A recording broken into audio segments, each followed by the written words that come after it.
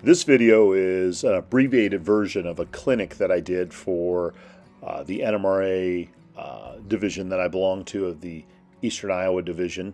I'm not going to get into all the specifics of the history of the Jordan spreader. I added a few slides that were in my original clinic that I did, but all these were ones that I pulled offline, and if a person really wants to go and find information out there on the Jordan spreader and the history of the company, the different types of spreaders and plows, they're there. A lot of good information. But essentially this video is on the building and construction of my first 3D printed model, which happened to be a Jordan spreader.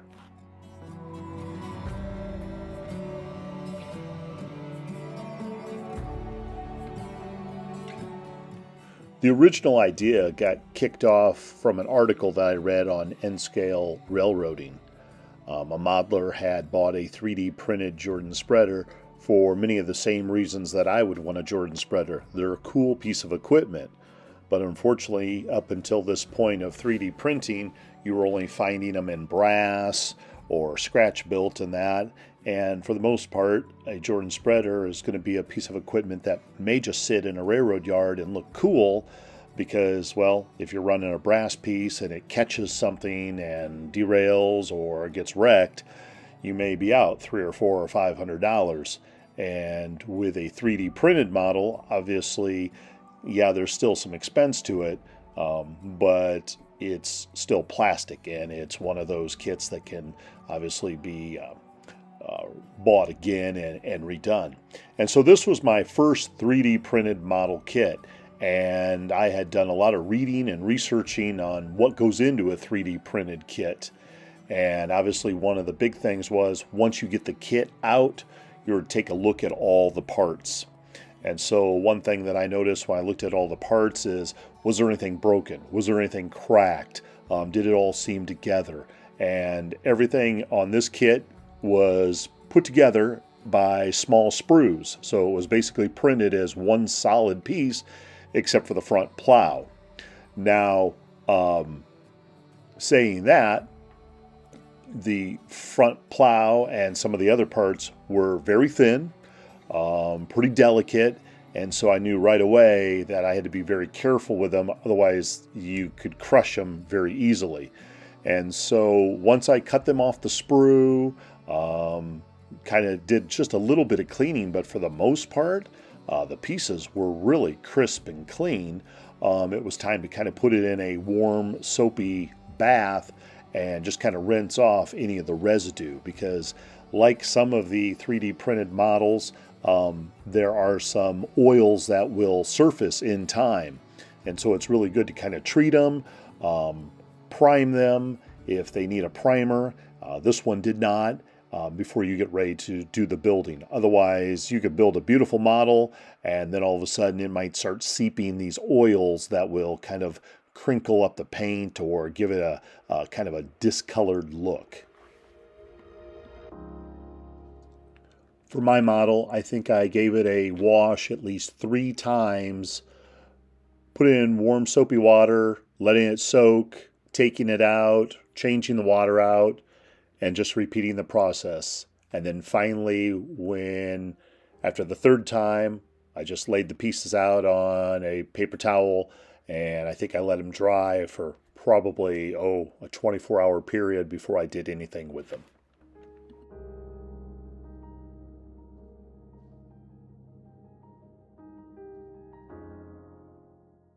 So as the model was drying, I had already started kind of my bill of materials of detail parts I would need. Obviously 3D models come without trucks, so I had the Microtrains trucks that I needed, couplers. I was going to replace the railing and stanchions that came 3D printed because they just seemed too weak. So I replaced those with gold metal models and some brass rod. And then also things like the BLMA cut levers, air hoses, things like that I was going to add. The caboose smokestack for the cab, and then obviously a horn for the cab roof as well. The first place I started with the model was I removed the railings off the back. The 3D printed railings and stanchions were just too fragile in that. And I was also, from the article, cautioned about the air tank that sits kind of on the flat car part of the Jordan spreader being real fragile, that it would come off. And needless to say, it came off. And so I thought, hey, it might be easier during the build just to remove it. But I started the coupler pocket, and as you can see, it's a very thin film where the coupler slips in there. So I did some cleaning out just to make sure that that Microtrains coupler would fit in there nice and firm. I will come back in a few other photos and kind of put some outside bracing of styrene around it just for some stability. The same was true with the front coupler pocket on the plow. Very fragile, but I kind of cleaned it out just to make sure that a Microtrains coupler would fit inside there. And it did.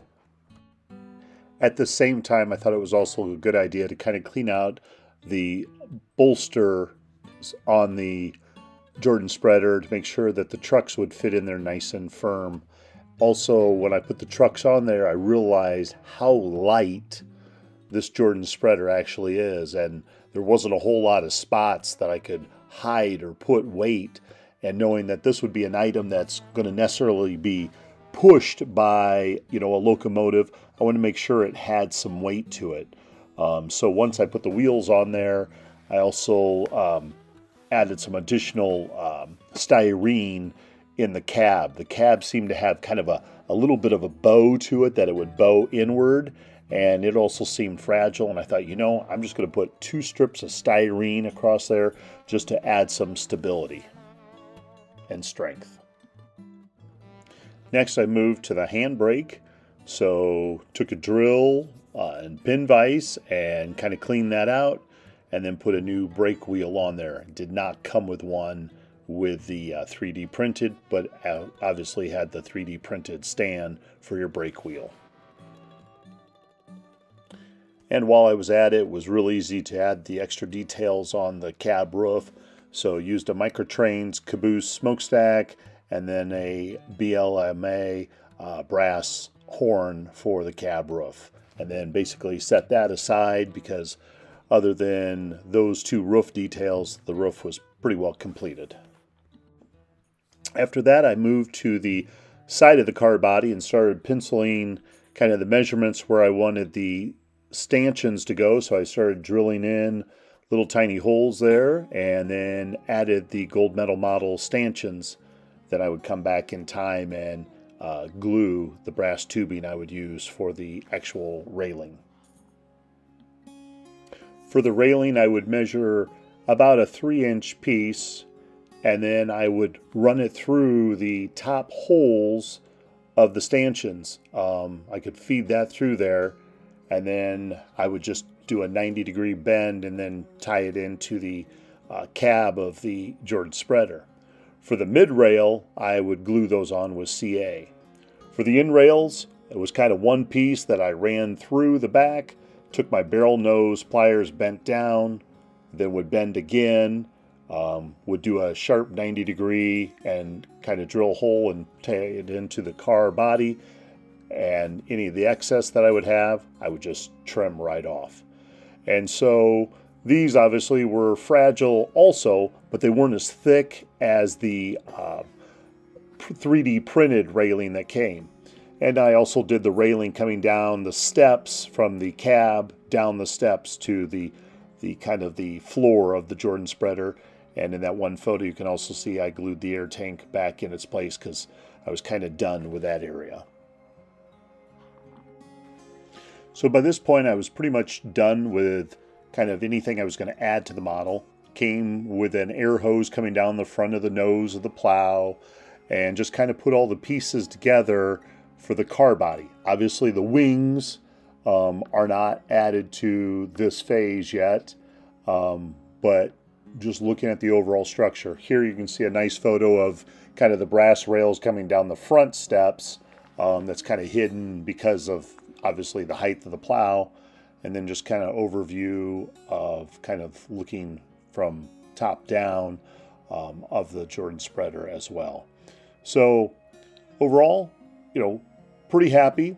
Still felt it was a little light, but there was not many more places I could add weight to it.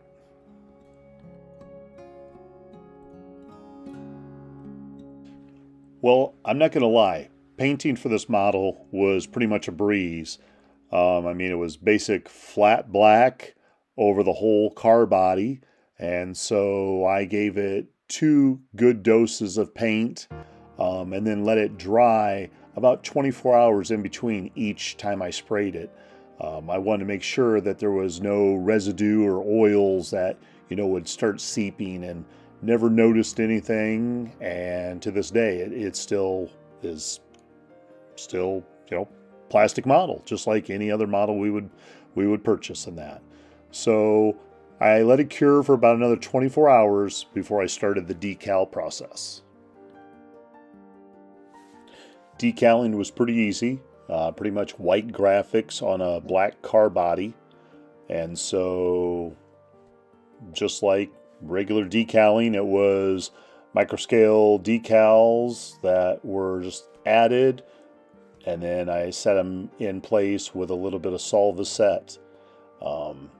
As it was in this phase, I also touched up around the windows to give them nice silver, and then any of those kind of hydraulic areas that I wouldn't be able to reach. Once that the wings were added, I also touched those up in silver as well. Now, if there's one thing I would do different with this model, it is the wings. I did sand the wings, but they were so thin that I didn't want to tear them apart. And so, as you can see, even after being painted, you still see the lines of the 3D printing through there. I think if I was to buy a kit like this again, I would almost fabricate my own wings out of styrene and maybe only use a little bit of the hardware, such as the hydraulics that came with the 3D printed, but go with more my own smooth styrene, because those lines from 3 feet away, that model looks okay. From a foot away, that model looks okay. But when you start doing really up close photos of it, those lines in the 3D printing really bother me. And my fear is, once I would start weathering the model, is that going to just kind of collect in those lines and give it a kind of an unnatural look. By this stage, the decals were all added, the side wings and the front plow were added. I did add a little extra weight into the cab, but I didn't want to glue the cab roof on yet because I was still going to put some window glazing into the cab and the doors once the weathering was done. So it was kind of time to do a test run of it around the layout.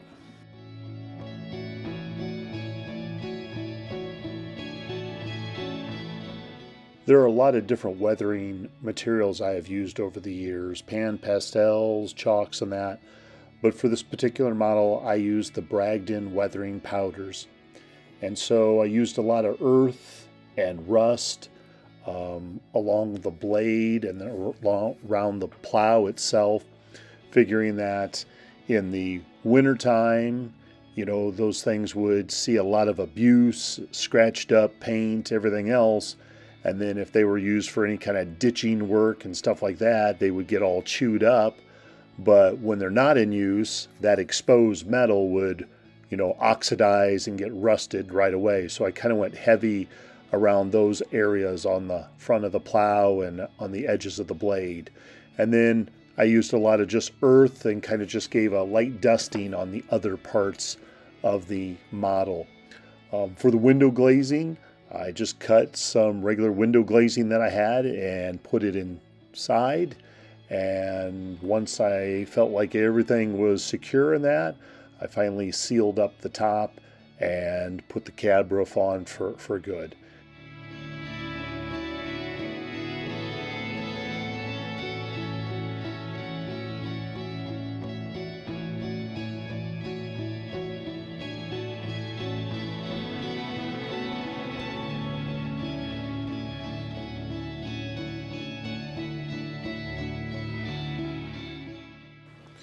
So the ultimate test was the Jordan spreader ready for the rails. So here we see it making its first trip out with a Jeep 7 and an outside brace caboose.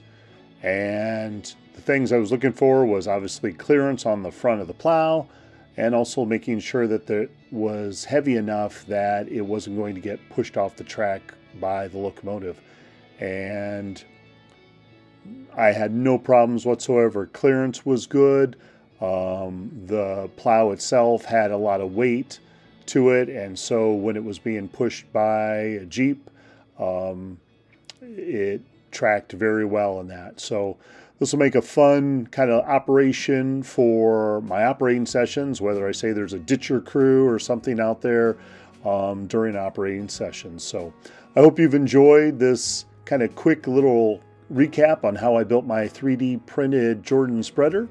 And if you have any questions or comments, please leave them below, and I will try to respond back to you as soon as I can. Thank you again for watching. Take care, everyone. Bye-bye.